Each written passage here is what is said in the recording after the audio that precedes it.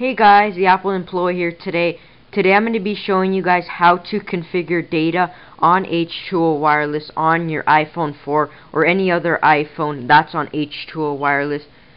So, there's two ways that you can do this. The first way is for people that do not have their iPhone jailbroken.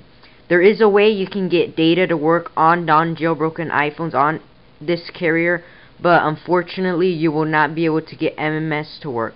Okay, so first what you're going to need to do is go on Wi-Fi and go into Safari, and you're going to go to this website called unlockit.co.nz. I should have a caption right now, and you should see this screen.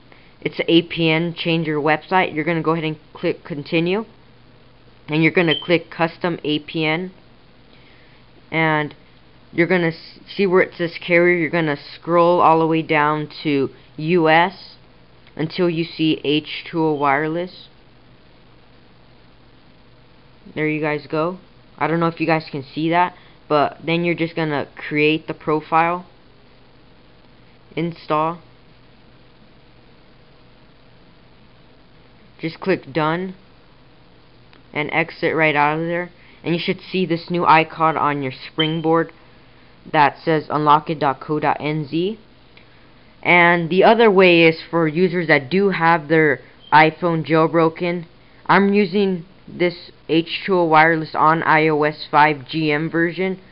So luckily the jailbreak is available for the GM version of iOS 5. So what you're going to do is go ahead and go into Cydia, and you're going to search for TetherMe.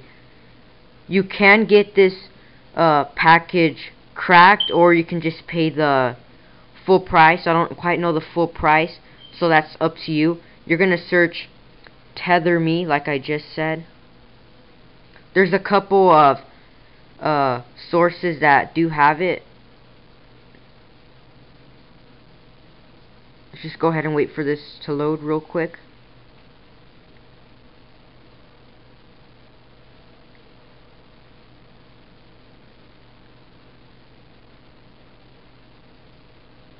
Sorry guys, my Cydia is taking forever.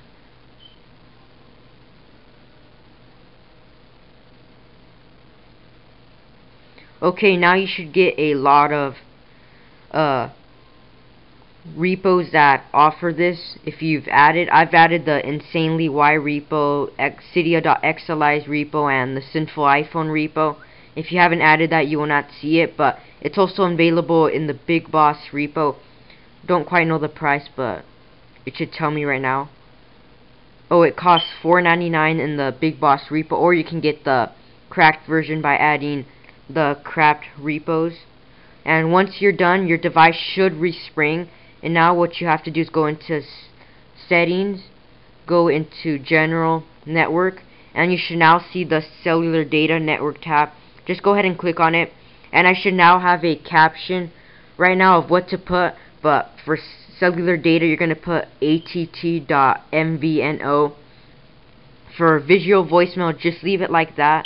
I don't quite know how to configure visual voicemail on this carrier. And for MMS, you're going to put you're going to put att.mvno. And you're going to have to put a whole bunch of stuff for the MMSC, MMS proxy, and MMS message side. I should have a caption right now, or I should have it in the description on what to put.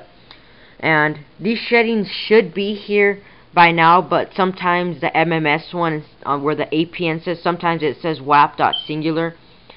And sometimes when you reboot the phone, the settings will go away, so go ahead and check the description, and they should be there. And yeah, that was just a quick video on how to set up your MMS and data on H2O Wireless. And I gotta say, I'm really loving this carrier on my iPhone 4. It's way faster than T-Mobile Edge and Simple Mobile. And yeah, so if you guys have any questions, feel free to let me know. Please follow me on Twitter. I should have a caption right now saying my Twitter username. And please subscribe if you like my videos.